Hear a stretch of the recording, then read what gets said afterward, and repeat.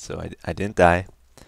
Uh, but you know what we never did is we never tried out the sword, the looting one.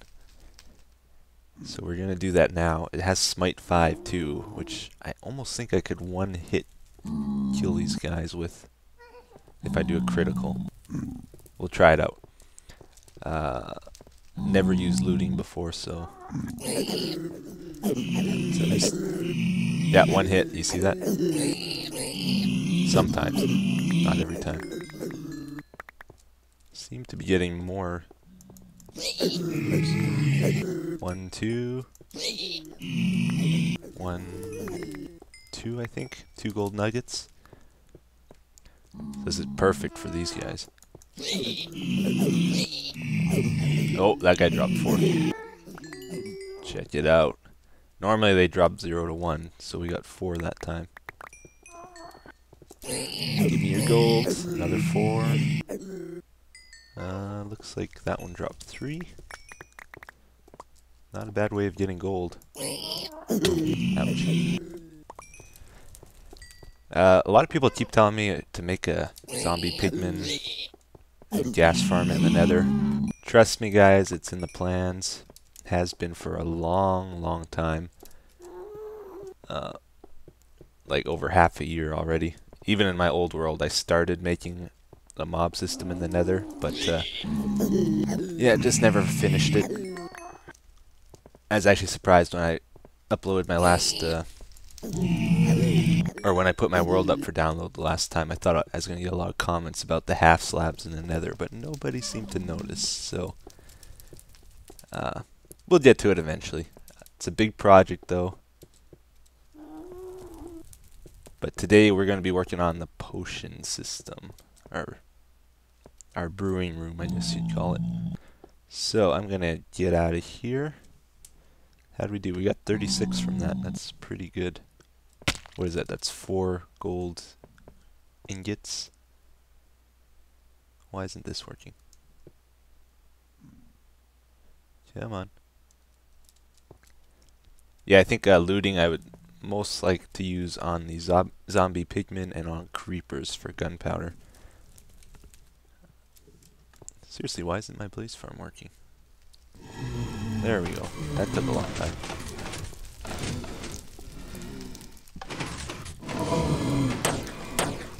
Awesome. Okay, yeah, let's go back to the potion room. Alright, here we are again. Home sweet home. I think next time I go to the nether, I'm going to get some strength potions and bring that sword, and we'll be able to one-hit kill them for sure. By the time I got back, I had 2 stacks of those gold nuggets because I killed a bunch more on my way back. Went really quick. But yeah, last episode we were talking about our potion room here. We figured 10 brewing stands was a good number to have for mass production. Because by the time you get to the end, the one you started with should be about done. We also figured out that we're going to have a water source block above in the center so that filling these with water bottles will be a lot less tedious. They'll all be where we're standing, so we won't have to go pick them up and put them in the stands. They'll just be right there for us. But now, today, the second key of the puzzle, or the second main plan. I didn't look in this chest last time because I didn't want to spoil it, but yeah, we're gonna be using dispensers. Okay, figured this out on paper here. There's 7 main ingredients for making the potions. I think there's 7 main different potions as well, with different degrees of the potion, of each potion. But anyway, we will have blaze powder, gas tears, glycerine melons, is that how you say it? Magma cream, spider eyes, sugar, and fermented spider eyes. Those are the 7 basic ingredients for making potions. And then there's 3 additional ingredients to enhance the potions: redstone, glowstone, and gunpowder if we want to make it a splash potion. So that's a total of 10 different things so far. But then there will also be dispensers for the nether wart. So That's 11, and then there'll also be dispensers for the glass bottles. So this is what I want to happen. When I walk in to the potion room, there's going to be a bunch of storage chests. Probably 4 double chests or so for each potion type. So out of the 7 potion types, the main branches. So that'll be about 28 chests or more right when you walk in. Then you'll walk to the end of the potion room and we'll have this semicircle of brewing stands. There'll be one off the ground. Underneath each of these I'll have a button. The buttons will go up to an array of dispensers. So most of these will have 10 dispensers each. So you hit a button, then 10 dispensers get activated, and 10, let's say, nether wart will fall down the water above us onto us. Then we'll put the 10 in the brewing stands, and then say we wanted to make haste potions, we would push another button to get 10 sugar to fall down onto us. I don't know. That's the plan. We'll see how it goes here.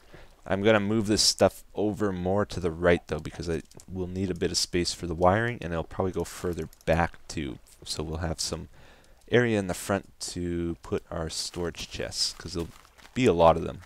You can't stack these potions, so we need a lot of storage space for mass production. Alright, so I got a bit more space cleared out here. We'll probably have to clear some more. I just want to show you what I've been doing here, though, because I want to finish this wall up kind of before I position the potion room, just so, you know, we're not fidgeting with it afterward. So I punched holes through it, put some iron bars, and it just kind of copies the greenhouse or whatever we have over here, the pumpkin farm. So it goes lava, water, lava, lava, water, lava. Right, and then over here, I'm going to explain this to you. Around my world, every so often, I'm going to have these dispenser stations, and they will have potions inside. And I'll walk up, they'll give me a potion, chug it, good to go.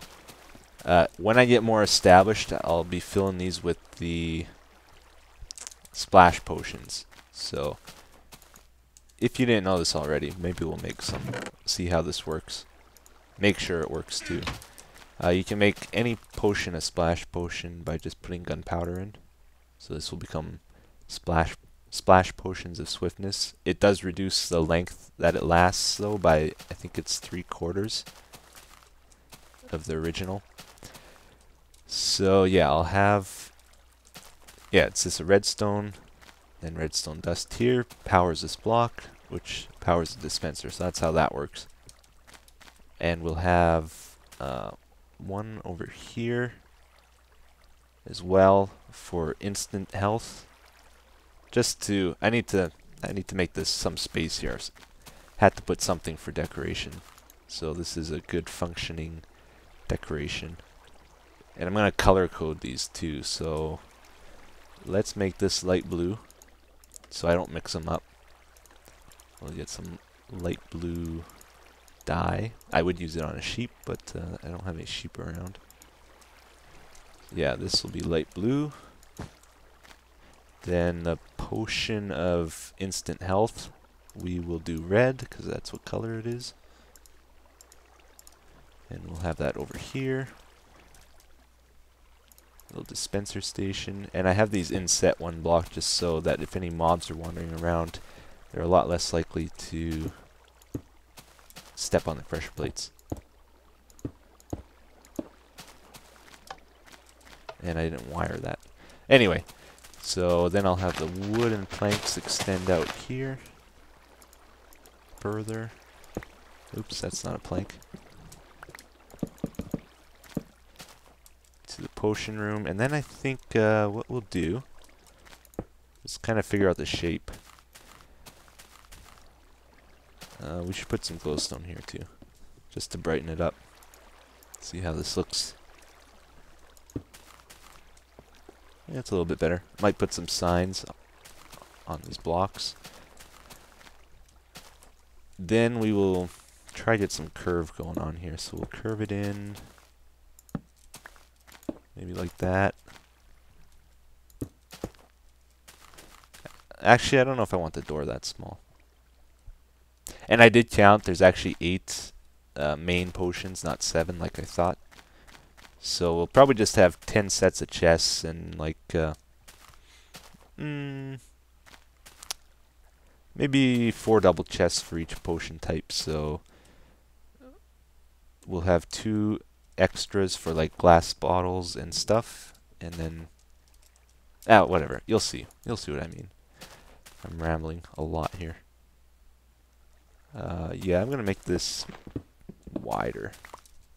Maybe we'll do, yeah, let's do sliding piston doors. I like those. There. And then the wall will continue. This wooden stuff will go in somehow. Thinking of maybe doing a scheme similar to my original storage room in this potion room. Like with the checkered wood and planks, or chests, maybe. I don't know.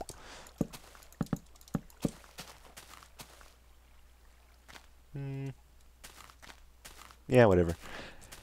So we'll walk in, we'll have chests on the right and left probably. Then further back we'll have the stands. So let me work on this a bit, because I don't have much done yet. And hopefully it'll get better. Alright guys, I thought I'd give you a little update of what I've been doing here. Just been messing around trying to figure out a good layout that I'm happy with.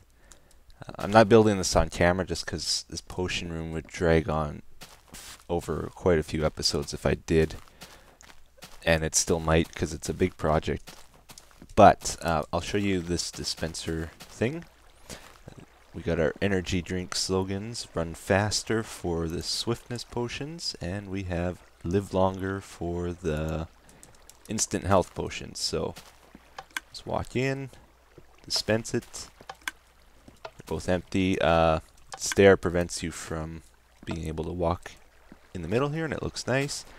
Wasn't happy with how the glowstone looked. It didn't seem to light or brighten up the area very much for some reason. I don't know why. So I put lava here, and it won't burn the wool because I have blocks on all 6 sides of the wool. So even though it looks like it's exposed, it's not. So that's the trick behind that. And behind it, we even have a crafting bench hidden, which is very nice because I'm always running around looking for crafting benches. I need to start putting them around the place more often. Alright, so then this is the layout for inside. I was going to do a sliding door type thing. I realized though that I need to make it an odd number. I can't have an even 2-block entrance here. It has to be 1 block entrance, but I thought that would be a very cramped feeling, so I'm going to try and make a 3x3 door, sliding door entrance. Never done that before, so it'll be fun. You walk in, and then we'll have chests on the right. These will get stacked on top of each other. Blah, blah, blah. Slurring my words together.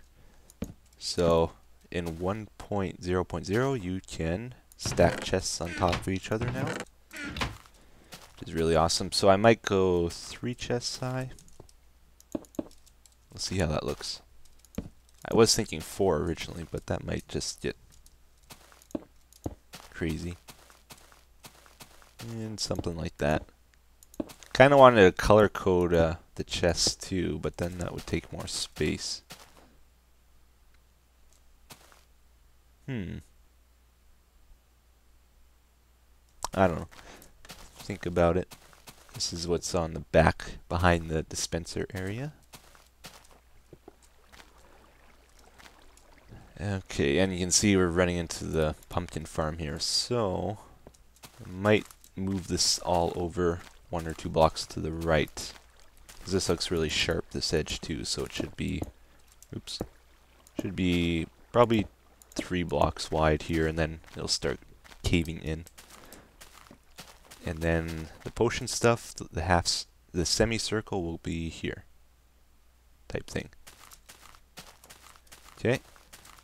Oh, and yeah, let's try out the potions. I almost forgot.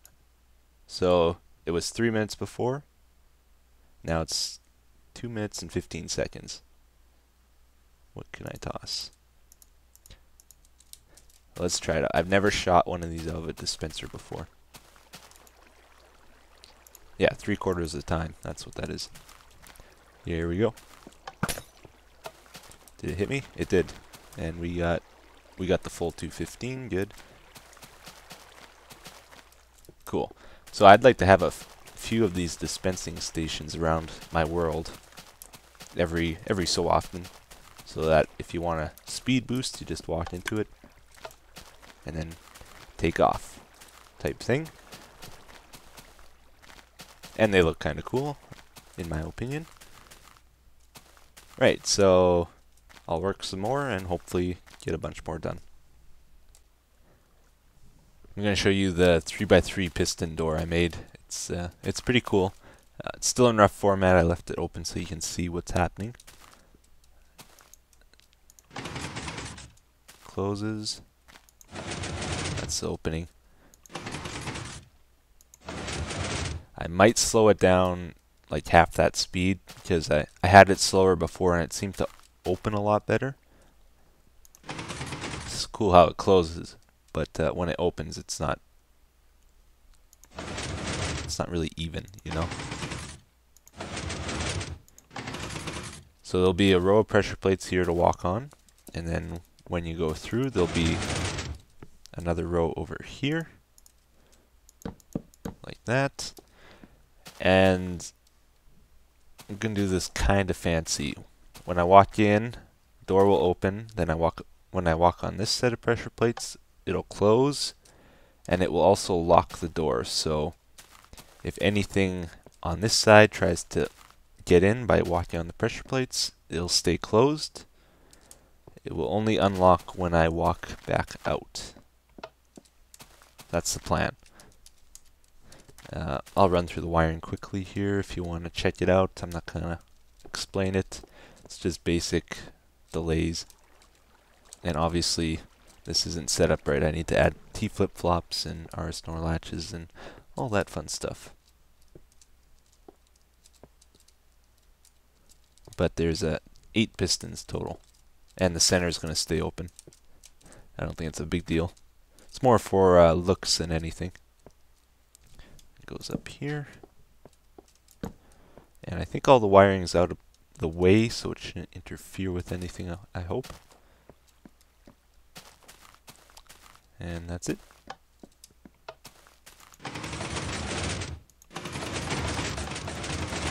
Can we kill it? Seems to be pretty resilient. Okay, good. Yeah, I should have known this door has given me a lot of hassle. Spent a lot of time on it and had it almost working right, but the thing is I'd walk on the pressure plates and it would take like 3 seconds to open. The wiring was pretty slow. So I decided to just do a button. You press it, it opens for about 4 or 5 seconds and it closes. There's a little bit of a delay before you can press it again too.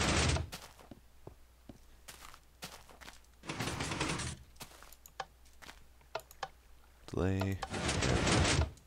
But it's a lot simpler this way. Big problem I had was space. This stupid thing was in the way of my wiring. But it just comes down to an RS NOR latch here with a delay on it. I think it's a 4-second delay if I remember right. And that's it. And this is the layout I've kind of decided upon. Just chests over on both sides. There'll be probably 3 high, 3 chests, double chests stacked on top of each other. And then we have the cauldrons or brewing stands over here. And I probably won't do this out of stone brick like I have here. I just use this for the layout. I wanted to try to keep it more woodish if I could.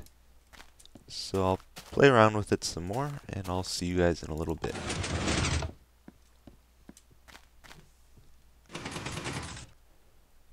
Yeah, actually, before I play around with the looks of this place, I'm gonna try set up the actual station here.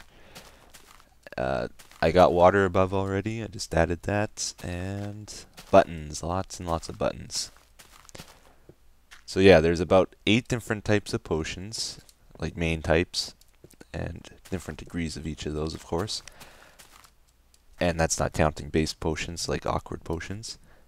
So we got 8 of those, and then there's 10 brewing stands here, but there'll be 12 buttons total for the 12 main ingredients we're gonna need here. I've already decided that I want this button here to dispense glass bottles, so when we press it, 30 will fall from above onto us here, and we can fill them at this water here. They'll be thrown straight up, and then we can just go around, place them inside, nice and easy. I can reach all these, right? Yeah. So all the glass bottles will be here. It'll be easy to fill them. And then each of these will dispense a different ingredient. I know this one I want to dispense netherwort, so if you press it, then 10 netherwort will fall down, and you can make awkward potions. And say you want to make haste potions, maybe this will dispense 10 sugar. Then you go around, fill them all up, and that's how it's going to work, ideally.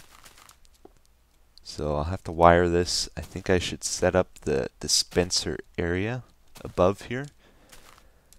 But yeah, I'm going to do that next time, maybe. I should really be uploading this episode right now. So we'll just maybe do a little bit of filler to make that happen. It's a bit short.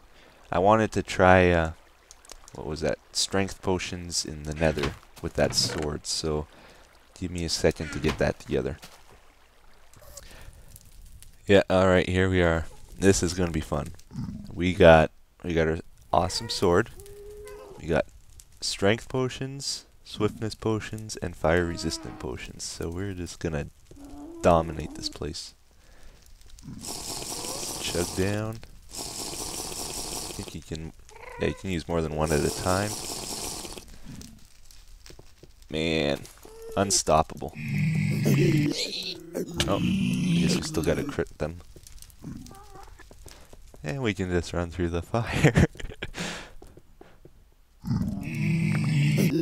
Not a problem. So overpowered. And then we got our iron armor on that won't break ever. Take almost no damage, because it's so imbalanced in 1.0.0. Oh, here's an army.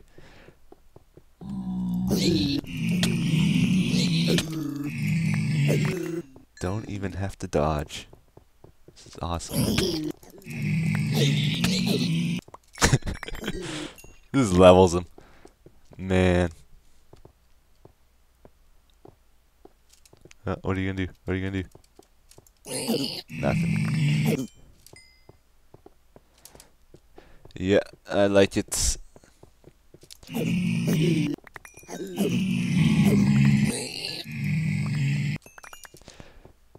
Alright guys, well that was fun. I might stick around and do that a little bit longer, but I'm gonna say goodbye to you for now. And hopefully next time we'll finish a potion room or something. Am I still... Yeah, still invulnerable. Woohoo! But for today I'm going to say goodbye, like I said already, and see you again next time. Thanks for watching.